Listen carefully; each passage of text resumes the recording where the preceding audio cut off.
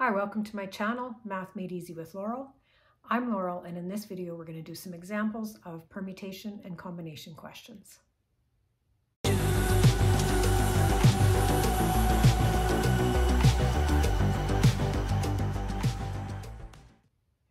In the previous video we talked about the formulas used for permutation and combinations, talked about what those things meant. We learned that permutation is an arrangement and combination is a group. Therefore, order is important with permutations. Order is not important with combinations. The two formulas we looked at for permutations was n factorial over n minus r factorial, where n is the number of items to choose from and r is the number of items chosen. Combination is very similar to that formula. NCR is n factorial divided by n minus r factorial, and then we also have an r factorial in the denominator. So that's the one difference of this formula compared to this one. But the problem that students have is knowing what formula to use when and how exactly to use it. Because it gets a little trickier with permutations because sometimes there will be repetition and sometimes there won't. So let's just go through a wide variety of examples that you might see, and I'll talk about how you know what formula to use to solve. Our first example says how many teams of 3 people can be made from 7 people. So you've got 7 people and you want to choose randomly from those 7 people a group of 3. So the first question to ask yourself is whether order is important or not. Are we arranging these people in any way? These people do not have positions. Like if I was asking for president, vice president, treasurer, so 3 particular positions, then arrangement would be important. But we don't have arrangement here. We just are taking a group of people and we want to know how many different groups of people we could make out of 7 people if our group size was 3. So this is a combination. So in order to solve that, we have 7 people and we're choosing 3. So we use our formula, n factorial, so 7 factorial over 7 minus 3 factorial times 3 factorial.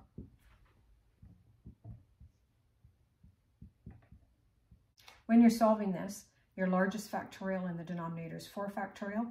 So we're going to write 7 factorial as 7 times 6 times 5 times 4 factorial.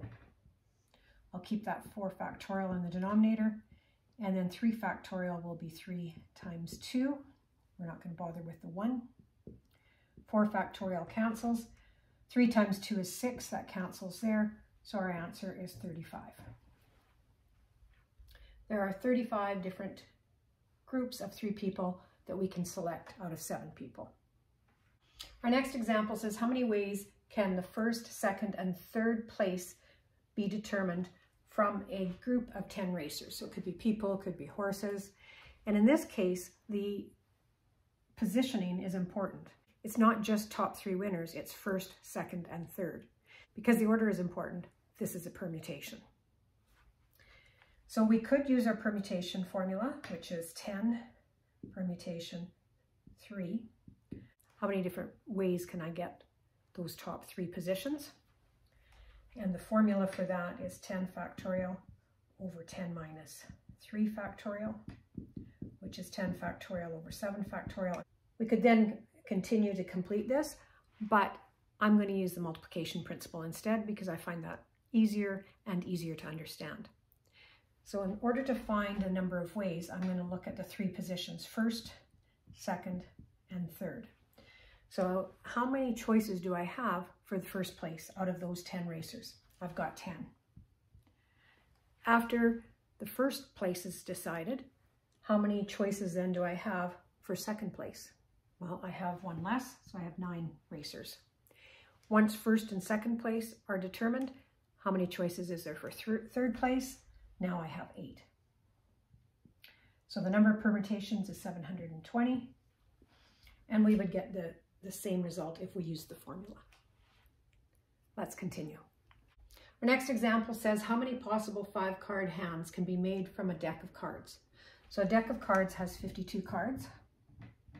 So if we were drawing or dealing 5 cards to somebody, how many possible 5-hand cards could there be? So the order doesn't matter. We're not putting these cards in a particular order necessarily. So it's not a permutation, it's not how many arrangements, it's just how many groups of 5 cards are possible. So this is a combination, and in order to solve that, we have 52 cards, and we're selecting 5. Fairly large number. We plug into our formula.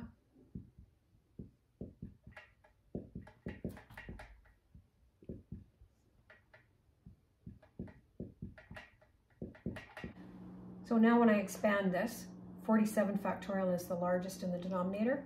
So I take 52 factorial and break it down until I get 47 factorial. I leave 47 factorial in the denominator, and I'm going to express 5 factorial as 5 times 4 times 3 times 2. 47 factorial will cancel. 5 goes into there once, into there 10 times. 4 goes into there 12 times. 3 goes into there 4 times. 2 goes into there 2 times. So when I multiply all of this out, I get 2,598,960. That's how many possible 5-card hands I can deal from a deck of cards. Next question says, how many ways can we arrange 10 books on a bookshelf? So the arrangement is important. In this case, the order is important. So this is a permutation. So I could use my permutation formula. I'm taking 10 books out of 10, which would be 10 factorial over 10 minus 10 factorial, which is 10 factorial over 0 factorial, which is just 10 factorial, which is 3,628,800. Or I could have used my multiplication principle.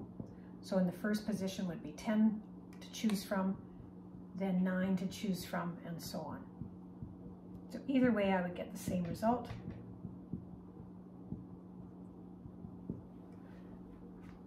Of 3,628,800. Next question says the 649 lottery chooses 6 numbers out of 49. How many possible combinations of numbers are there?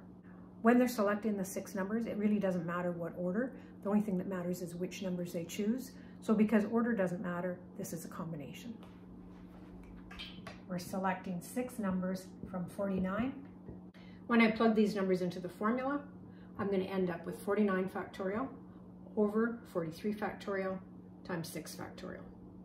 This is the largest factorial in the denominator, so 49 factorial will be 49 times 48 times 47 times 46 times 45 times 44 times 43 factorial.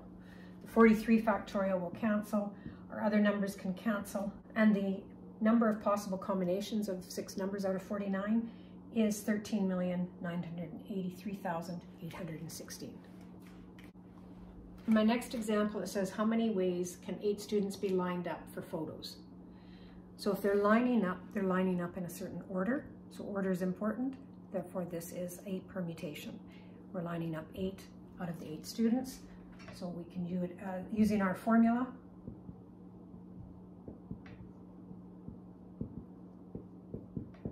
So 8 factorial over 0 factorial, which is 8 factorial. And the answer is 40,320. I could also do this as multiplication.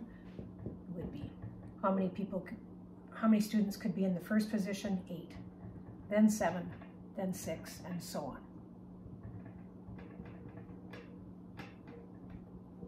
Which is the definition of 8 factorial. Now often you'll see questions where they state 2 students have to sit together. Then how many possible arrangements are there? So let's try that. So if we were asked how many ways can 8 students be lined up for photos, if Jesse and Walter need to sit together or sit beside each other, it changes it. The best way to do this is to treat Jesse and Walter as one unit, as one student. So Jesse and Walter, if I have Jesse first and then Walter, then what I'm having to determine is how can those 7 be lined up. So it's a permutation of 7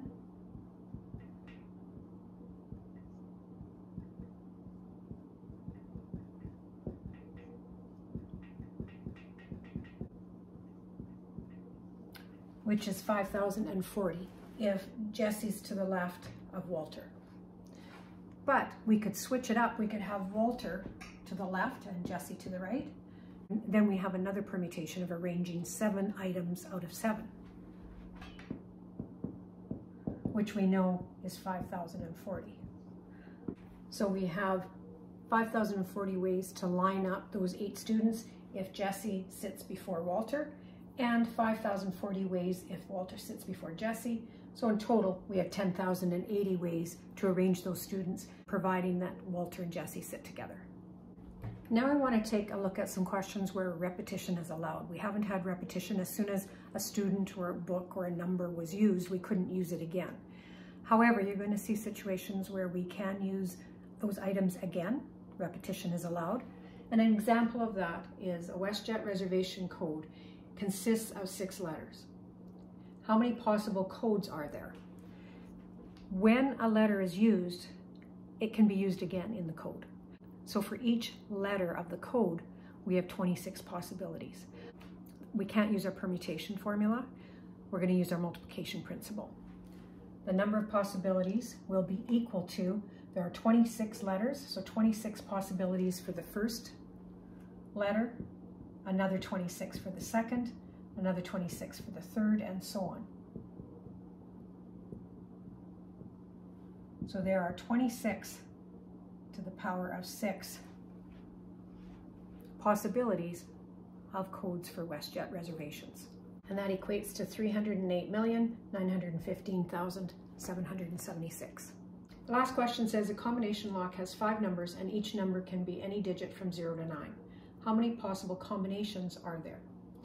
Be careful with the word combination, because this is not a combination question, even though we're working with combination locks. This is actually a permutation. However, repetition is allowed. Once you've used a digit for your first number on a lock, you can use it for other numbers on your lock as well. This is the same type of example that we just did. So we have 5 different numbers, and each number we have 10 digits to choose from. So we can choose 10 for our first number, 10 for our second, 10 for our third, 10 to our fourth, and 10 for our fifth. So we have 10 to the 5th possibilities of numbers for that combination lock. So we can use this formula when we're doing permutations with repetition, such as this example and the one we did previously.